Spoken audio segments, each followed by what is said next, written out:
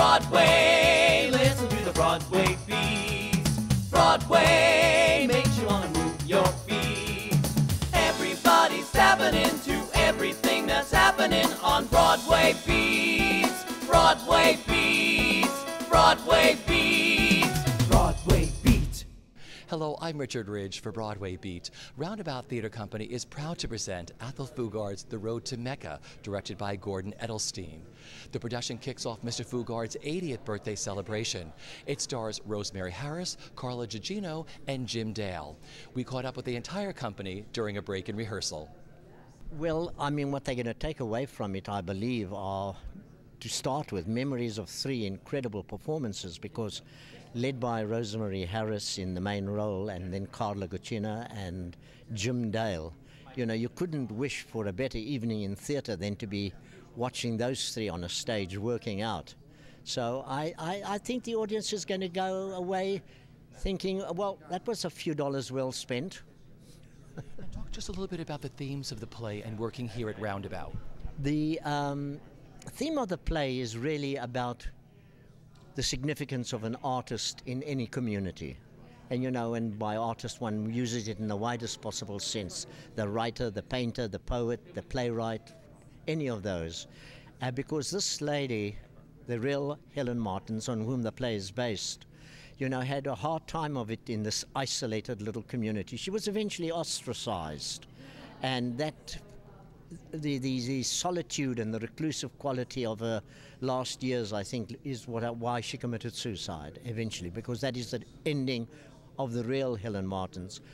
I don't end the play in that way. I end the play on a more celebratory and positive note.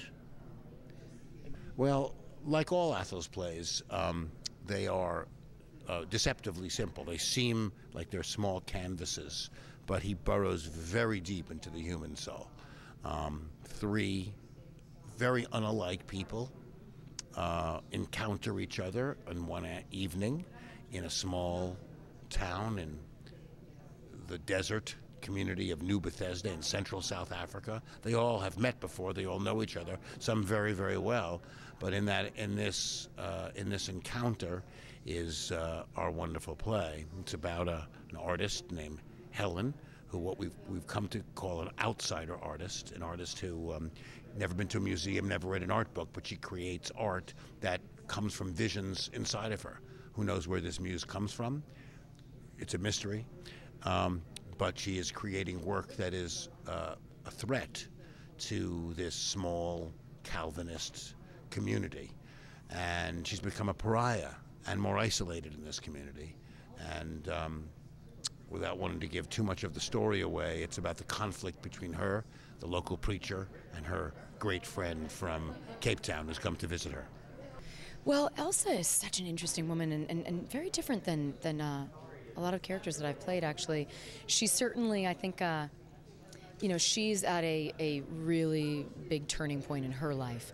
She has, I think, been a person who has been pretty, you know, she's been on a pedestal in the sense of she feels that she's morally right.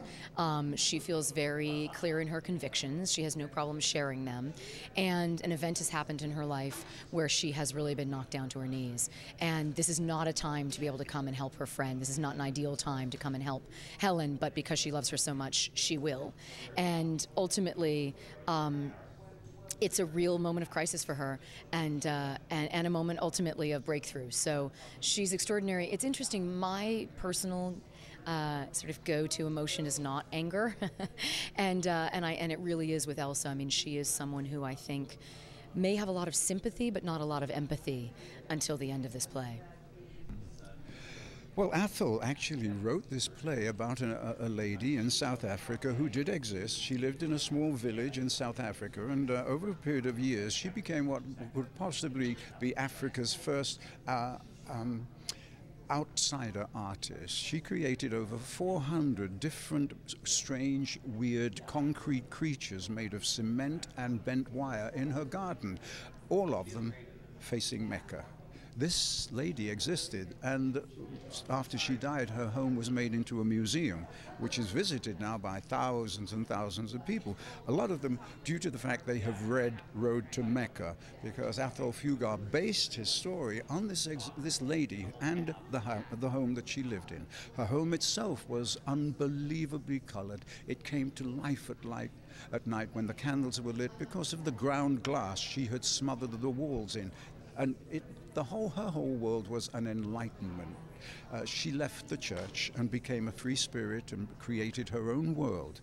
And that's the world that Athol Fugard explores by bringing in a friend of hers from an outside city for that particular evening, and the local preacher, who has been aware that she is drifting far from the flock and he would like her back into the flock.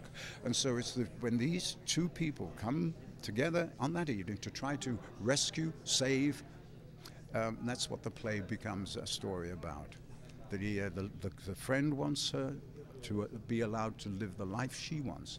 My character wants her back in the church and under his protection to look after her in her old age. So if he's the villain, then it's a different sort of villain than most people expect. It's a gentle villain. Yeah, it's a magical play. It's about so many things. As I said, it's a love story, but it's about faith and your artistic, believing in your artistic creations, believing in them yourself and having other people believe in them as well.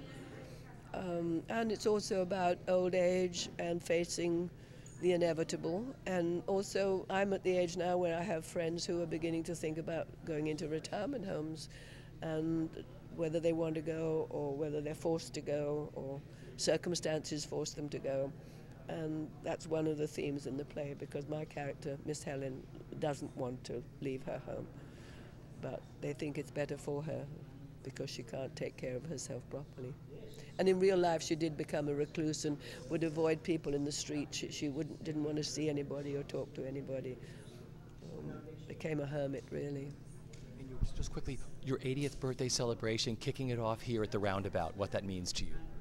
Oh, well, I just hope it doesn't mean that people are passing on a suggestion that they've had enough of me now, because I mean to go on writing.